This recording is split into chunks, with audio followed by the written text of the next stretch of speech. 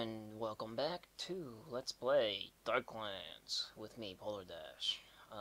Last time or I, let me correct myself, I spent, I think, over an hour and a half creating our 4 heroes and putting you through all sorts of tutorial info's boredom. And yeah, I probably could have, like, condensed it down to, like 15 minutes, less than maybe like between 15 and 10 minutes. But, to be honest, I just wanted to show you guys the spiffy and awesome character creation system this game has to offer. I just, incidentally, spent over an hour and a half doing it. um, yeah, and all that tutorial stuff that I talked about, it all probably left your heads already, and that's okay. Like I said, I just wanted to show you guys the character creation system, and, all that other info that got in between it's cool. It'll sink in eventually. Like with the skills and stuff, they're all like self-explanatory pretty much. I think the only thing left that I'll say, like, as the skills come up, is the real technical stuff. During the downtime that's gonna happen eventually in this game. It's just that this beginning part, I'm just like throwing all this information at you because just so we're watching this game at equal eye level, so that the choices that I make during this game, you'll understand why. Because you'll have all this vast knowledge thanks to me wasting your time. Okay. Now, before I start, there's one thing I wanted to mention was that dealing with the randomly chosen characters here. For those of you that I asked if I can use your names that weren't picked randomly, have no fear. One of these guys will eventually die, and when that happens, they'll be replaced by, you, chosen randomly. So, you can look forward to that. Or not, or whatever. And also, these guys will die when their, green bar here, the strength bar, reaches 0. I think I forgot to mention that before. I said that when this reaches 0, you fall unconscious, but when this reaches 0, you die. But, again, that's probably, pretty obvious. It probably didn't even need an explanation. So I just wasted another 30 seconds of your time right now. I'm good at that. And also, for any of you that's watching, that I didn't, send something to ask your permission if I can use your name or whatever. If you want a place in my list of randoms, just let me know and I'll throw you in there. And maybe one day, eventually, you might have the honor of finding a Staxiana, for righteousness and butt kickery for Jesus and stuff. Okay. I think I need to start because we have a lot of things to cover. It's still the tutorial bit of this game, and I want to show you guys what I usually do. Show you the ropes, quote unquote, of what I do when I start this game. So that includes like equipping our stuff, guys, with stuff that I'm missing, and we'll take a tour of the relevant places that we need to visit in the city of Goslar. And then we'll also go need to fight stuff, because you guys want to see combat. Alright. So let's get into the game. We are looking down the main street of Goslar, and Tobias says that we want to head toward... We got a bunch of choices. We can go to the Starksplatz, the political center of Goslar. Oh, yeah, another disclaimer. All these German names that's going to come up in this game, I am going to undoubtedly pronounce every single one of them wrong. So I'll be prepared for that. And hey, if you want, you can try to fix it for me. But yeah, I don't know. I have no clue how you would get me to fix it. Maybe in the comments put it like sound for sound, like phonetically or something. But whatever. All right, so we're gonna head toward there, or we're gonna head toward this Kaiserpfalz, the great fortress overlooking the city, or the Marketplatz, the central market of Goslar. I think that's where we want to go. And then we'll eventually go to these the churches here and slip into a dark side alley for the guilds and other places. All right, so let's go to the market. All right, so going down the Marketplatz, the main market of Goslar. It is a bustling center of all business activity. Stalls and pavilions fill the downstairs hall, while the rich merchants and factors have offices above. We go toward. The merchants selling everyday items? No, we don't need a toothbrush. The pavilions are the foreign traders, maybe. Maybe and probably, because I don't see what I'm looking for. The pharmacist stalls? Not yet. This is where you go and buy reagents for your alchemist. The Fugger banking offices. This in the office here, the Medici representative. These are banks. Yeah, medieval Germany had banks. I was surprised when I first got this game. It's like, whoa, these like back then people had banks and stuff. It's awesome. And we'll do this once I start actually making in the cash, which won't be forever. And the Hanseatic League Hall. These guys, they ask people to do them things, and we're not there yet. So we're gonna go walk into one of these tents here and see if the foreign traders have any goods for us that we can use. Yeah, this is the barter screen. The Tobias is representing us, the team, with he's holding the purse, and you want the guy with the high charisma doing the bartering because it'll decrease the buy price and increase the sell price. Alright. And he holds a purse of 10 groschen and 11 pfennigs, which equals 131 pfennigs. I think I said that wrong. Pfennigs, pfennigs, whatever. Yeah, the game's kind enough to break it down into pennies, so that you know, this isn't confusing.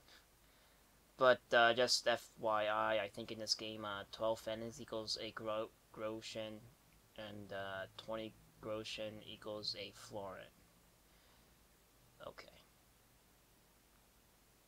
So, Tobias, you need a blunt weapon. And the foreign traders, they have like a variety of crap for sale.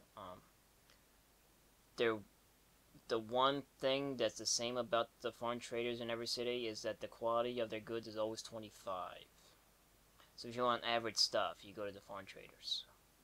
He needs a club, so we're gonna buy a club for 27 pfennigs. It's cheap, but it's more expensive than I thought it'd be. Okay. Alright, so you got a club. And notice the difference in the sell prices between the crossbow and the club. So I did this right.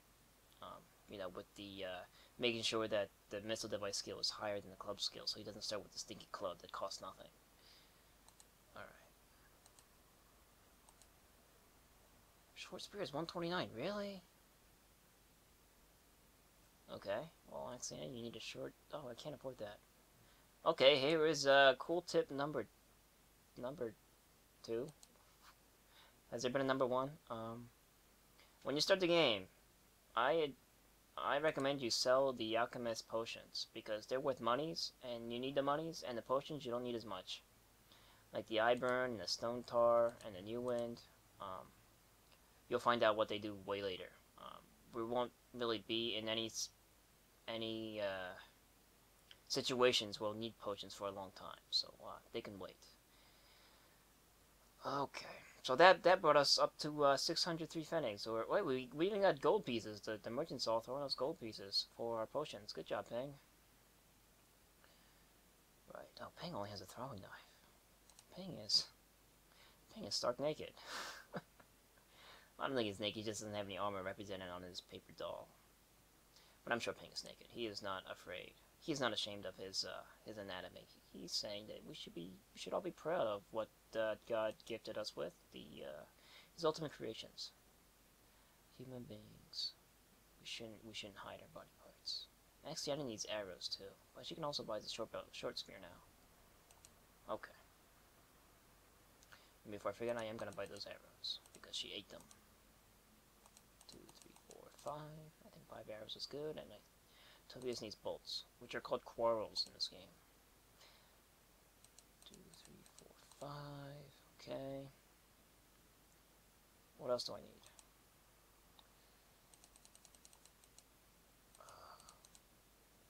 Peng needs a blade weapon.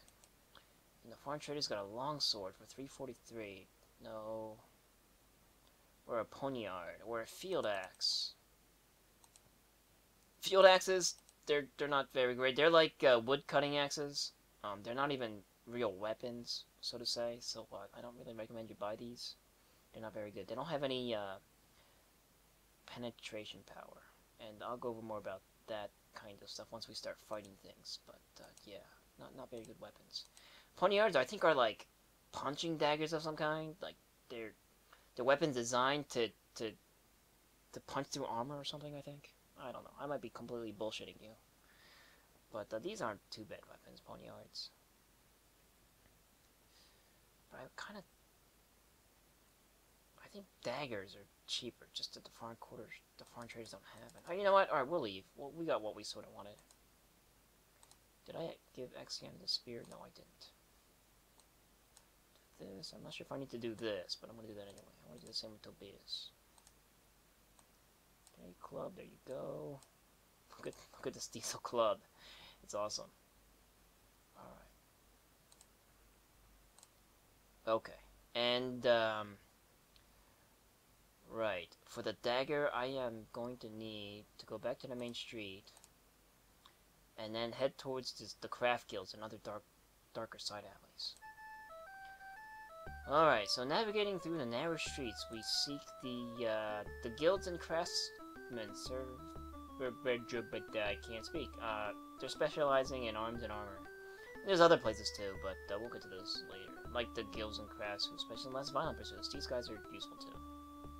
Well, let's go head toward the swordsmiths and the armorers. As you walk, you look down each cobblestone street. At ground level, signs with pictures portraying the various guilds and crafts. I read this all wrong. But we head toward the blacksmiths. Oh. Alright, we head towards the blacksmiths. Usually a city has a sword, like a weapons guild and an armorer's guild. I guess the city is very small. It only has a blacksmith. Okay. And a blacksmith is a combination of both. And they sell... Oh! I probably could have gotten a better deal buying stuff from here than the foreign traders because their quality is lower. Now, at the market plaza, I was actually looking for the pawn shop, which sells even lower quality goods.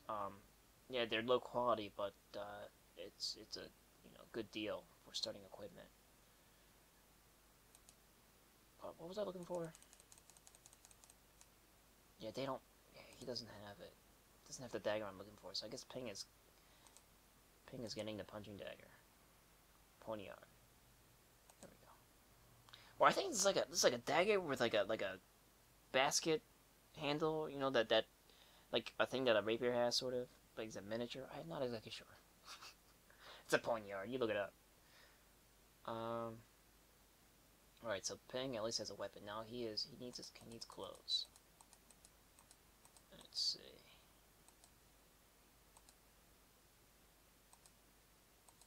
Alright, so we got leather armor that covers the vitals. See the V's here stands for vitals. Go down further. L's or limbs. Usually limb armor is more expensive than vital armor. I think just because limb armor is more articulated and it probably costs more to make. I don't know. I don't know exactly the reason why. It's just the way it is. Alright, so we can buy him 2 sets. We can buy him a full suit of leather. Although it's not very good protection. It's gonna have to do.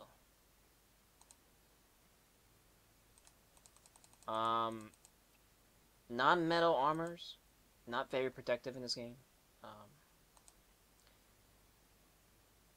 You know what? I'll explain all this later. Once we start fighting and there's some downtime. Because the whole damage system in this game and in the combat system, it doesn't seem apparent when you're just kind of playing and clicking around, but it's deep. There's a lot of neat calculations involved that makes it really realistic.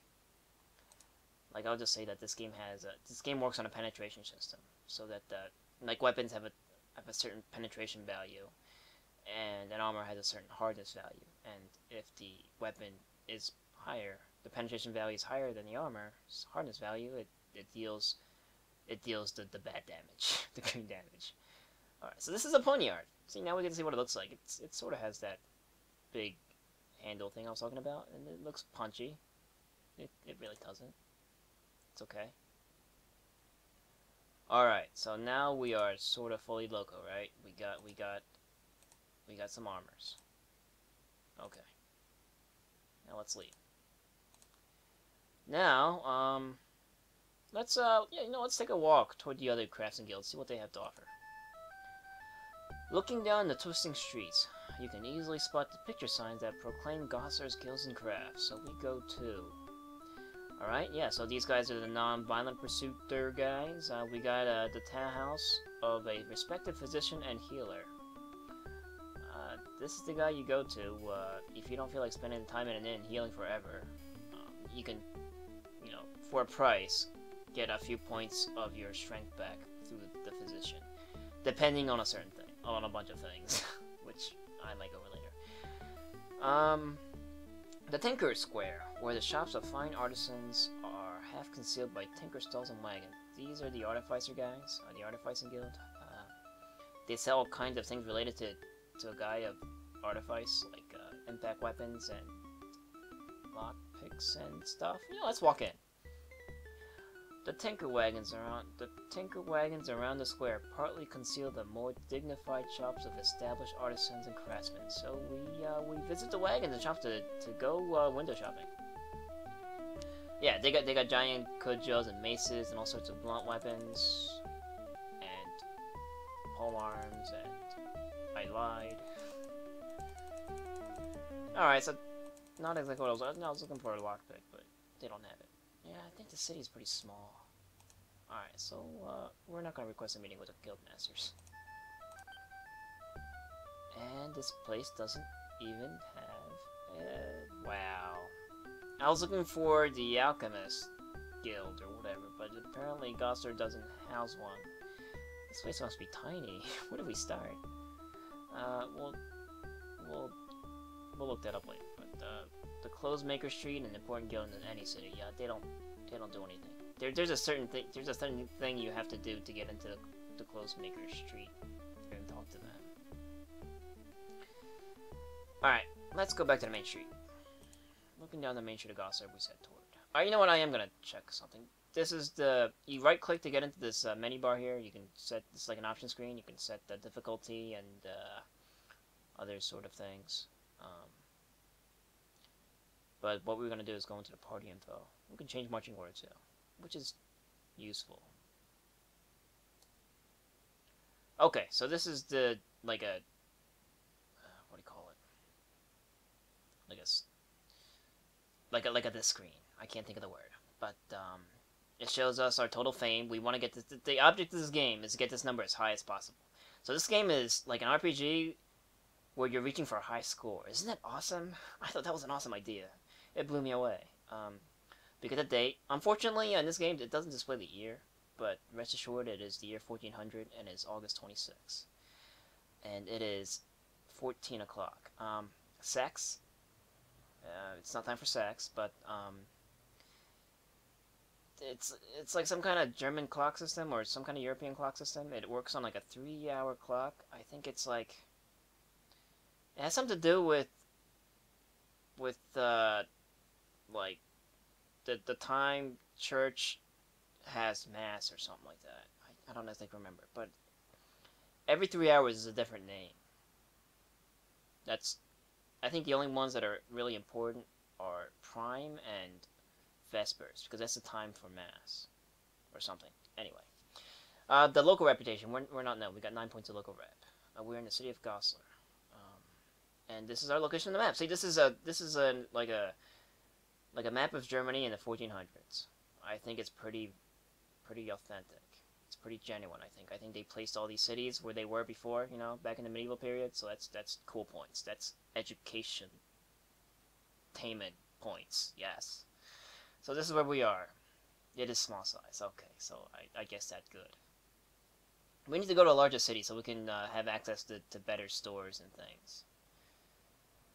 And notes, this is the amount that we have in banknotes. We don't have any. And this is the Philosopher's Stone. Philosopher's Stone is like something that I'll explain later. It has something to do with alchemy. Alright, so it is a small city. But what we're gonna do is we are gonna head toward the spires of the great churches.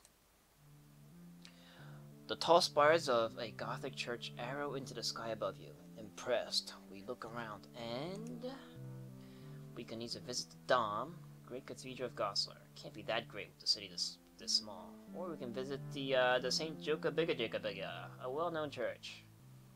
Um, or visit the Reich and Grab My Nuts, where monks study church law and administration.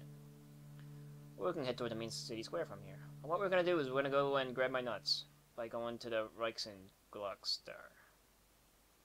How that became grab my nuts, I have no clue. Just I am that perverted. Alright. An elderly, clear-eyed monk bows and asks your business. You explain that you, Alright. Whenever I start the game, after I do all my shopping, this is where I head toward. Because, through the monastery, we can go and study saints. And this is very important for Inferno, because we want to collect as many saints as we can. It's like collecting Pokemon. See, there's like a collection aspect to this game, so for all you, like, guys that like collecting things in video games, you know, this game has, an avenue for you, for saints. So you gotta catch them all. Holy Mon! Alright. The old monk promises to, inquire and bid you wait for an answer. You take seats on a wooden bench and wait. Alright, cool. I think we made it. As you are escorted into the library, your guide whispers, a gift of 1 groschen to help maintain the library, quote-unquote, will be appreciated. The old librarian nods and talks happily about the documents they have concerning various saints. You discuss your preferences and discover that today you only have time to study 1 saint and only 1 person can see the sources at a time. I always thought this was weird, but I think it's like a game balance thing. So we can donate 1 groschen and select a saint to study, and only 1 person can benefit. That'll be Inferno, and we have 4 choices here. Each monastery in a city will randomly generate 4 saints that you can research. And cities can double up saints, like as in like another city can have a monastery that teaches Saint Maurice, for example. So there is a probability that you won't be getting every saint in the game. There's a high probability. Not every saint appears in the game, which is kind of cool. So you have to, you know, if there's that certain saint that you love that you use every single time, well, he might not show up in a game, which will, you know, make you play differently. Okay. So I don't know what these saints are. I could look them up, but I don't feel like it. So we're just gonna randomly select one. And, you know, that's fun too. You know, randomly selecting without not knowing. I think I'll go for Saint Barbara, because I think she was the patron saint of artillery, which sounds badass. And it takes some time to study. I think it takes up until nighttime, and that is why I like this at the end of the day. So that, you know, you're not spending 10 hours that you could have gone shopping sitting in the library. You're only spending the hour till nightfall. But here's the thing, though. Once you study a saint, you can't get back into the library again. At least not for a very, very, very long time. I think, maybe I'm exaggerating. Maybe not for like a month or 2. But I think it's just so you can't keep coming back and studying every saint. It's another, probably a game balance issue. But yeah, we're leaving. I just wanted to tell my audience that the monastery monks look disturbed. Alright, but now when we... Oh, you know what? We need to go check what Saint Barbara is. And see if I'm right, if I remember what Saint Barbara was. We can cast her! Awesome! Alright. Patron saint of gunners, miners, builders, and artillery. I was correct. I'm awesome. Betrayed by her own father, she became a virgin martyr for her faith. She greatly increases artifice and provides a very great increase to mechanical missile skill. She also prevents death from wounds for a period. That's pimp. Saint Barbara, I love you. And she's very easy to cast. Alright. Cool beans. So how much money do I have now? 93. Oh, I think it's time to invoke Saint Edward the Confessor. I wanted to burn away my money, so that when I invoke him, he won't be gone off with half my purse.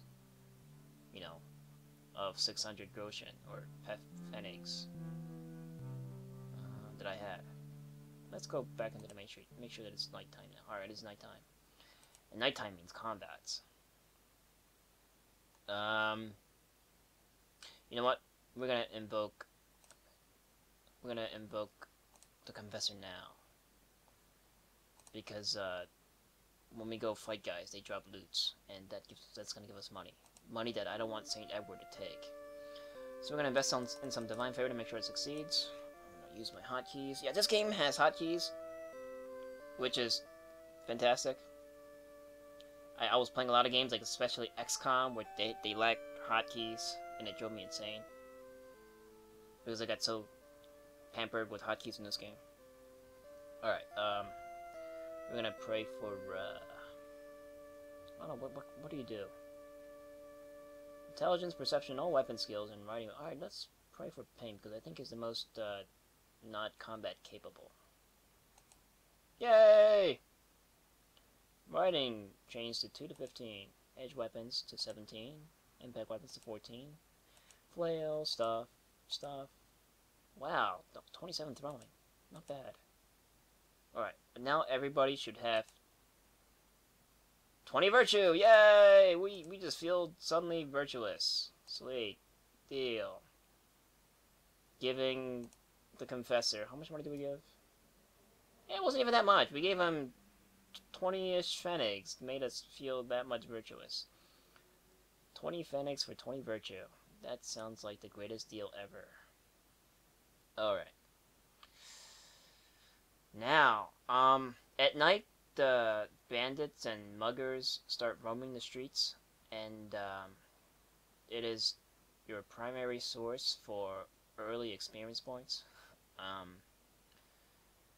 And the best way to get into fights with them is, well, all sorts of ways. You just, like, walk around, and they just randomly come up. But going to the Warzone docks usually provokes them. Or maybe not. And also, during the night, the city watch is on patrol. There's a curfew in every city, so people past curfew have to pay a fine if they're caught out in the street. So you want to make sure you take side alleys and stuff when you are... I can read that stuff. Okay, so we're walking down the side street, and the tiny gleams from occasional windows provide barely enough light to outline the buildings along the street. Amid impenetrable shadows, you move toward. Let's toward a dark grove of trees where you can wait unnoticed, but hopefully noticed by bandits. There we go. Yeah, when the game makes a fart sound like that, that usually means that you've got the attention of some bandits. Alright, so this is the super awesome combat screen. And you could scroll around and things by holding down the shift button and getting the arrow to the edge of the screen. You don't know how long it took me to figure this out. Alright. So our guys are represented here. These are the bad guys. Wow, where do I start? You can select guys by clicking on them.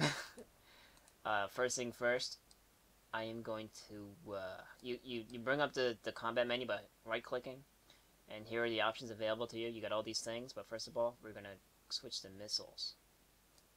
Alright, so Tobias pulls out his crossbow, and then you can click on a guy to have Tobias aim, and that bullseye means that he's aiming at him. Alright, now I have ping selected. He's going to get his throwing knife. And I don't think he can throw over to... No, he can't. Oh, he can throw at this guy, though. Or you can throw it at that guy. Unfortunately, Inferno doesn't have a bow yet. So we will switch to Axiana, who's going to... Let's see, draw out her bow and aim at one of these suckers. Alright. And then we're going to fire. The game is in... starts paused combat. You unpause it by hitting the space button. So here we go.